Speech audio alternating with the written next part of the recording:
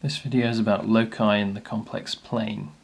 So firstly, the modulus of z is the distance of z from 0, just like modulus for real numbers. And the modulus of z minus w is the distance between z and w, which tells us that the locus of point z in the complex plane satisfying z, the modulus of z minus z naught is r, is a circle of radius r centered at z naught. So if we want to find the Cartesian equation, we could replace z with x plus iy and z naught with x plus I y naught, and then we could work out the modulus of this number z minus z naught. And so we're not going to do that because we'll see that in a second, but that's the method in general for finding the Cartesian equation, is to write everything in terms of real and imaginary parts. Okay, and if instead we have the modulus of z minus a equals the modulus of z minus b, this is the locus of point z, which are equidistant from a and b, because this is saying the distance of z from a is the same as the distance of z from b. So the only way that can happen, if we have two complex numbers a and b, z has to be equidistant from them, so we get a line like this, which is the perpendicular bisector of this line AB.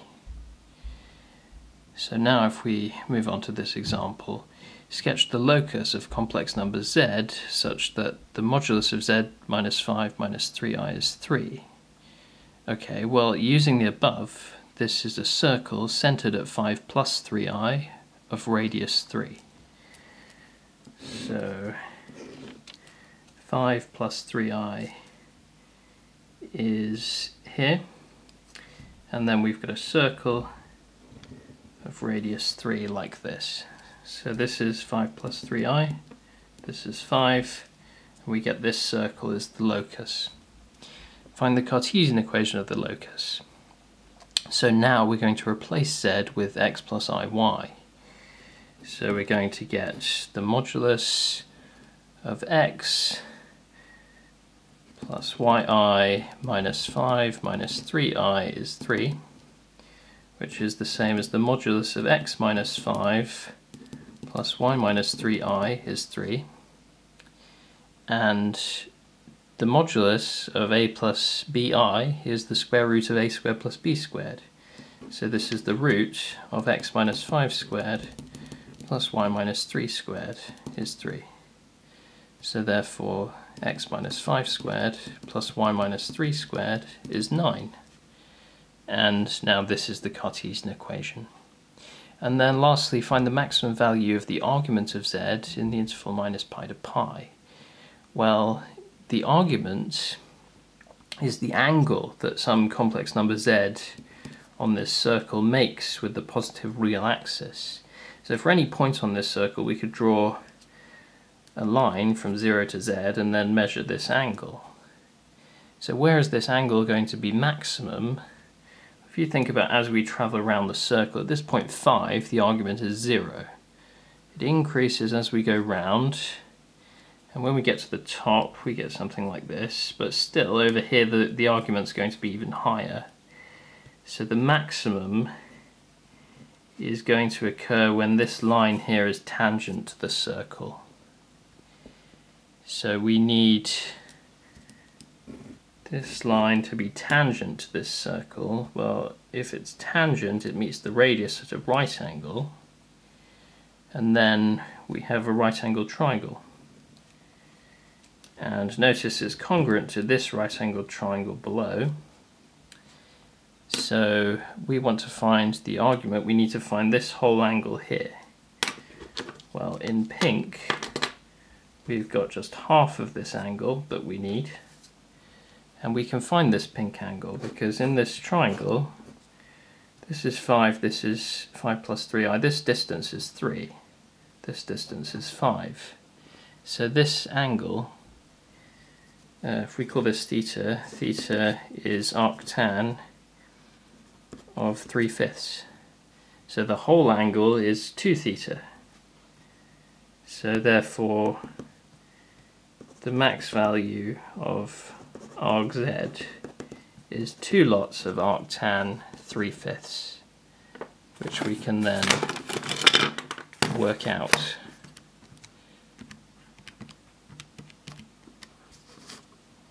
Which is 1.08 radians to 3SF.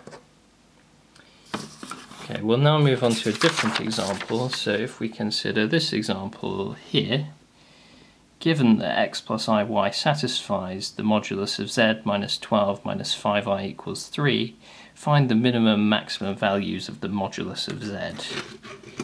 Okay, so first let's sketch the locus of complex numbers z satisfying this equation. So this is a circle centered at 12 plus 5i of radius 3. So in the complex plane we have this circle up here of radius 3 centered at 12 plus 5i. We want the minimum maximum values of the modulus of z.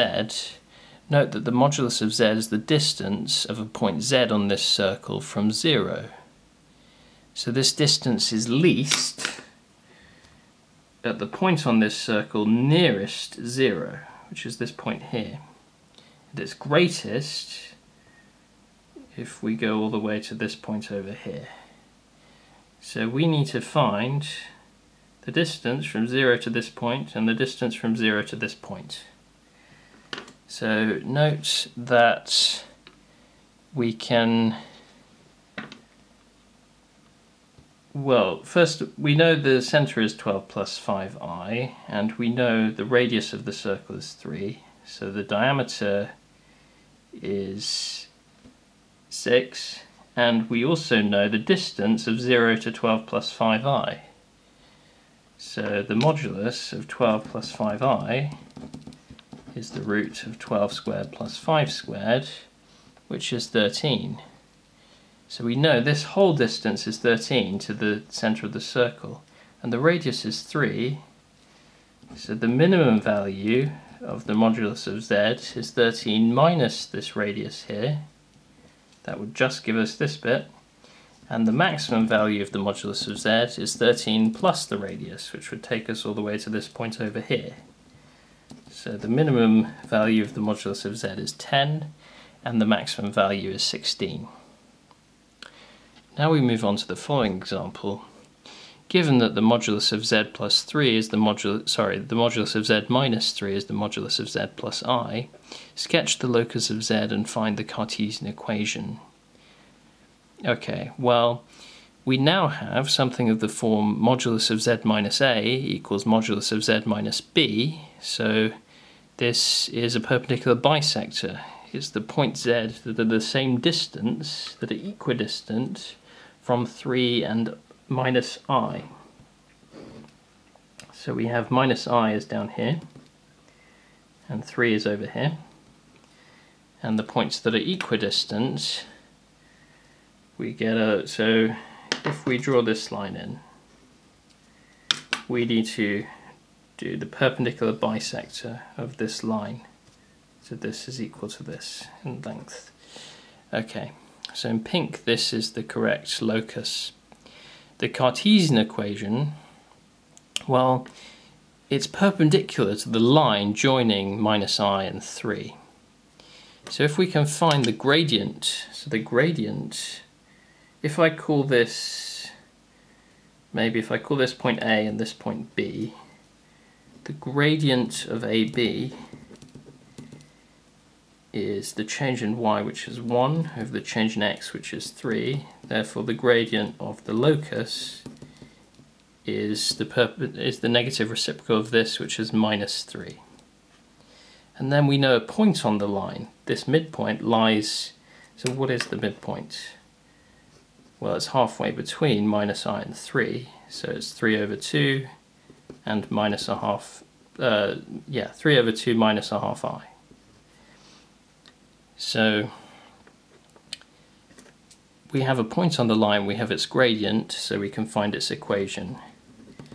So the equation of the locus in Cartesian coordinates is y, well, the minus the y coordinate, which is minus a half, equals the gradient times x minus the x coordinate. And then we can expand and simplify. We get y plus a half is minus 3x plus 9 over 2. So y equals, 4 minus 3x. And now we want to find the least possible value of the modulus of z. So again, the modulus of z is the distance of z from 0. So we're thinking about points on this line and their distance from 0. And when is this distance minimized? It's going to be minimized when the line joining 0 to this line is perpendicular. So the perpendicular distance is the shortest distance of a point from a line. So we need to find the length of this little perpendicular line here.